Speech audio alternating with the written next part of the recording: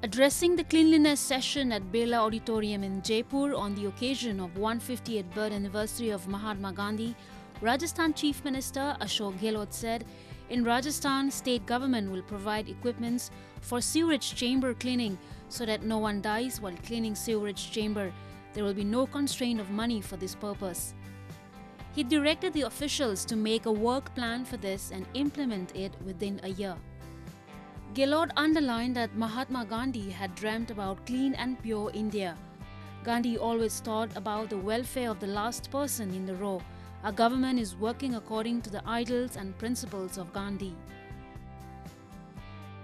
On this occasion, Gehlot also honored sanitation workers who have done remarkable work in cleanliness and released the posters related to Say No to Polythene campaign and waste collection and a booklet regarding sanitation manual.